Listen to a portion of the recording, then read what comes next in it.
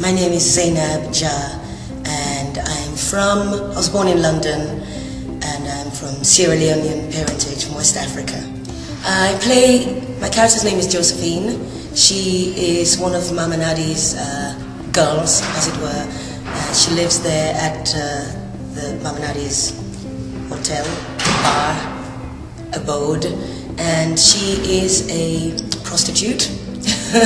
It is a brothel.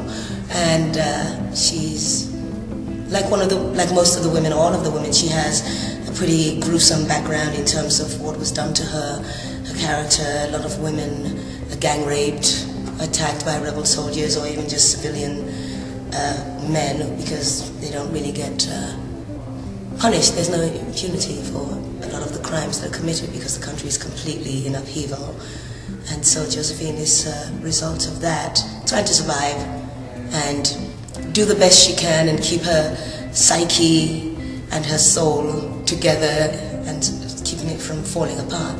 First and foremost, I was attracted to the writing because it's just beautiful, sublime writing, but also the subject matter, which deals with what's going on in Africa, specifically the Congo, and the political upheavals, how it's affecting civilians, especially women, who are always who suffer the most in terms of war and political upheaval.